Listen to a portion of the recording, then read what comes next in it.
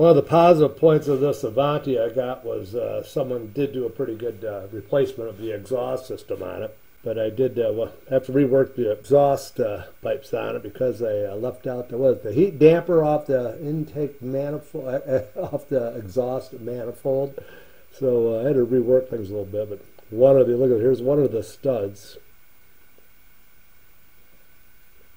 And I chased it with the thread because I could see it was kind of bad shape. But it's stripped out. Oh, maybe could have threw up, but got a little bit spiritual again. Praise the Lord. Hey, boy, I took some heating and tried a few times with just vice grips and that really tough quarters. Trying to use vice grips is really up on the vehicle without taking off the exhaust manifold. Oh, what a great feeling that started to come. I kept working and I got it out. Yay, that was a big deal. All that said, yay, so there's another stud. These are original Studebaker hangers. Pretty good shape. In fact, you can see some of the original black paint on there and some of that red primer they used in the factory. And if you're a Studebaker, if you can tell if if they've had a pretty good storage their life because this is where they actually thread into the frame on these. The frames are so thick that it actually drilled and tapped. Now this is an original. One side didn't have original bolts. The other side is original, and one of them was stripped in the frame. No big deal. Just put a nut on the back side. So they're in pretty good shape. I'm just going to clean them up. Already did. Give them a shot.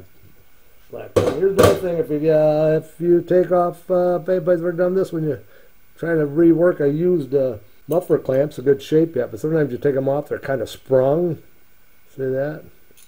It's pretty frustrating when you try to put it back together. Something I've done: just put a couple nuts on there and squeeze them down. You don't want to overdo it, then you got to widen them, stretch them. Oh, geez, man, that's a good clamp. Let's go straight up and a little more. Remember, straight up and a little more. Oh, there it was. Oh, look at that. Isn't that nice? Hope you're seeing what I've been doing here. That's how you do that. Started to turn the engine over to adjust my valves at 26,000. And I hear this noise like something rubbing on the flywheel or echoed through the oil pan. I was freaking out thinking maybe I might have messed up putting the transmission, installing it. And I got thinking about the starter. So my $400 starter, I loosened it up. And it turns out that the gear was engaged out just enough so it's rubbing on the flywheel when I turn the engine over. And it measures my old gear. He gave it back. And it measures up the same as the new one he replaced. But for some reason that gear hangs out a little bit, which I was happy to see it was something to do with the starter at least. So I got to deal with that. I like it just right flush with where it bolts on. But I guess I could might try to put a couple of washers to space it out a little bit, or take it back and see what whether it's something he can alleviate this problem. You know, $400. It's pretty reputable, but I wonder why it hangs out just a little more than the old one. Yeah, I did see on YouTube some guy. I'm going with this word. I didn't bother looking it up. He said 26,000 on the intake and exhaust. It seems like when I drove it did seem kind of clattered a little bit when it was cold. Then warmed up, it was better. So I just checked them all, and they're all look pretty good. And I only had one I actually changed a little bit. And I hate you have to have a little finesse when you're doing this. I don't like adjusting valves. I did this on my 63 Vet, which has solid lifters. So you got to get just right where it doesn't. Sounds like a lot of clatter, but still slides in there nice and easy. I can't seem to put much any pressure on it. So they all seem pretty good. I think they're just noted for when they're cold, they make they clatter a bit. So I'm not going to mess with those anymore. I say I adjusted one a little, but the next thing I'm going to embark on here, which you might feel is a little bit over the top, is my nice black enamel heavy duty masons. Cleaned up my plugs. They were new, but I never painted them when I first got the vehicle. Just because it prevents for any kind of rust. Stand them up over here by the Studebaker Hawk. Poor old girl. Oh, what a dope. That was a big deal.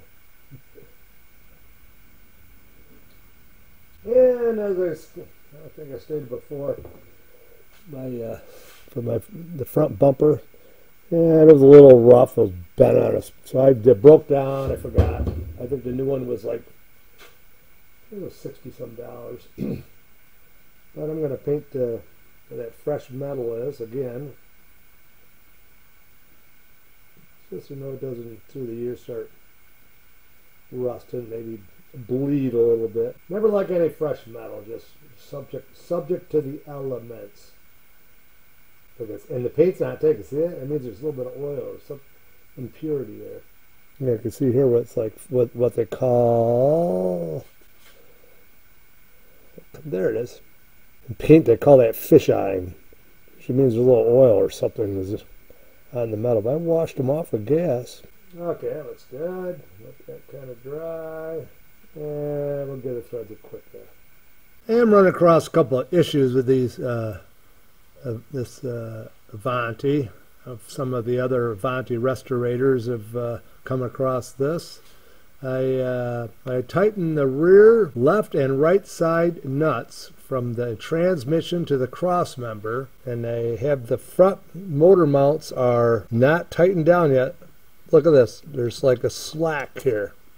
Look at that. The engine is not resting. That's probably a good wiggle and a good eighth or a quarter of an inch just slides in there. Look at that. See that? But then when I go down underneath and loosen the driver's side nut, that will drop down and rest onto the motor mount. And these motor mounts are brand new. So on the right side, the engine weight is resting on the motor mount like you should think with all that weight. I'm down underneath the vehicle. And then I'm going to loosen this nut. And then we'll go back up above and I'll show you what I'm trying to relate to you. Now after I've loosened that nut on the cross member, and you try to put this putty knife in there, look at it, see? Now the engine is resting down on the motor mount. A little space on this side yet. Who would think that the weight of this engine and transmission is, I have no idea. It's what, 500 to 700 pounds? I don't know, the combination of them. So while I was pondering that dilemma, because I feel like, wow, if I tighten these all up, that means it is actually, the one motor mount was broke. Does that mean that it's pulling up on that rubber and it's going to break it after a while? So while I was pondering that, then I discovered down here, see the steering control arm, whatever you want to call it, it's rubbing on the front pulley right here.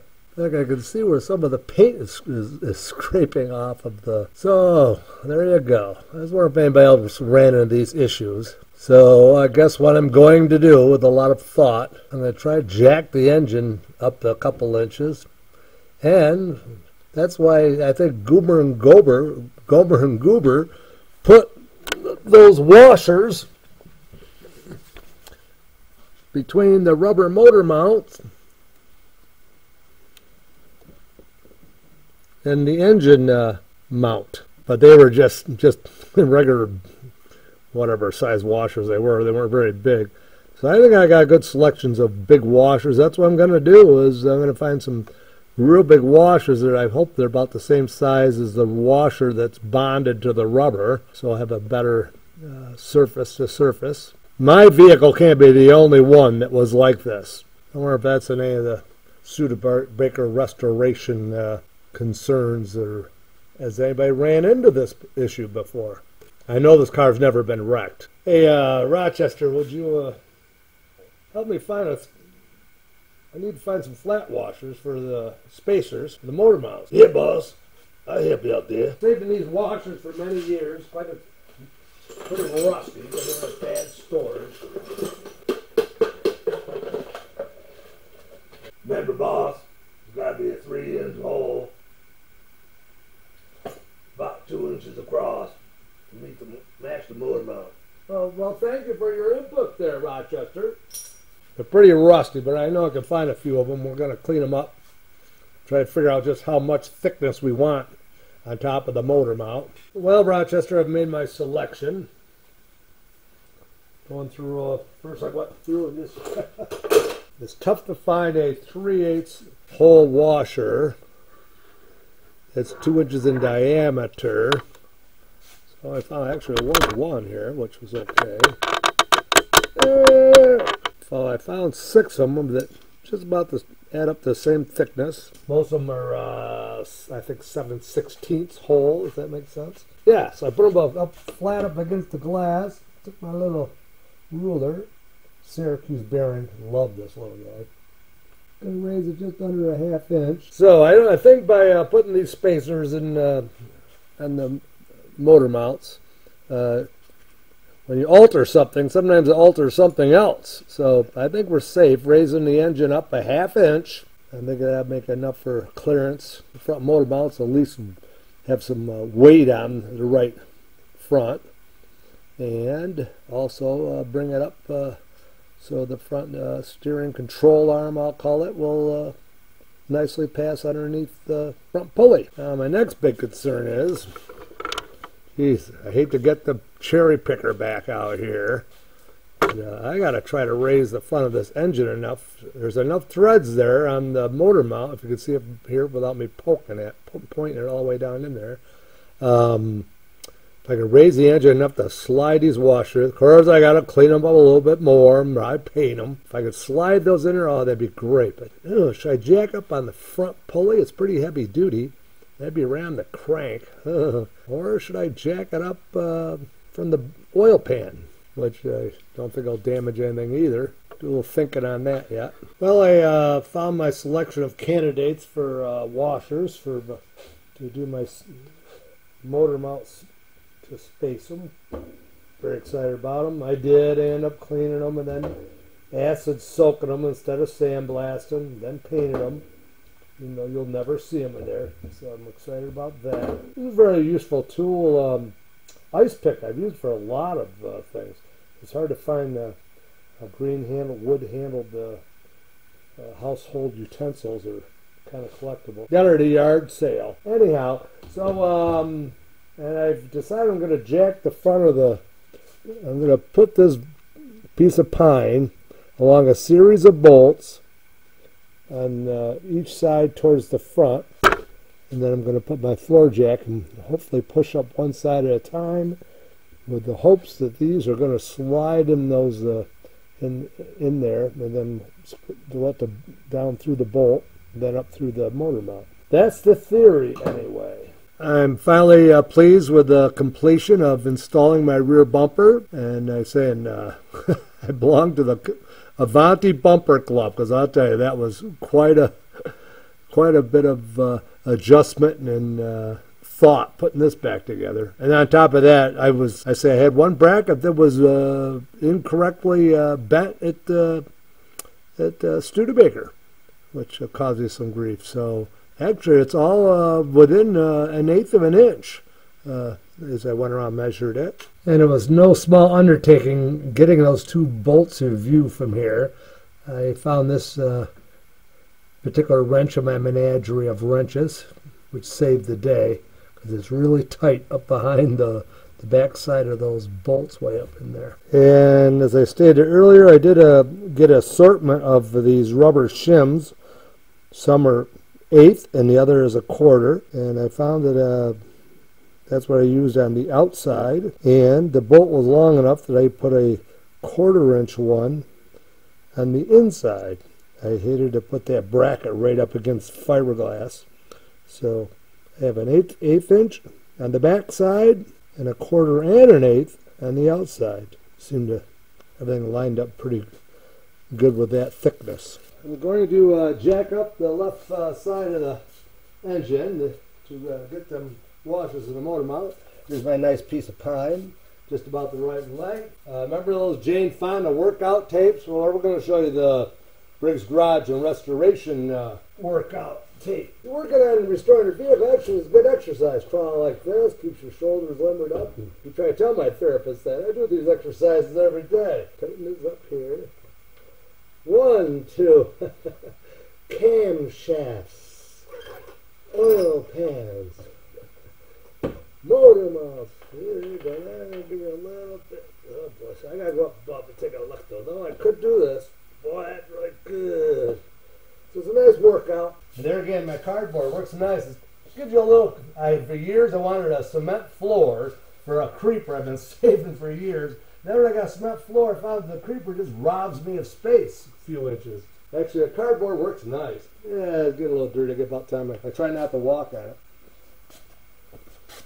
Let's see how those motor mount washers go in.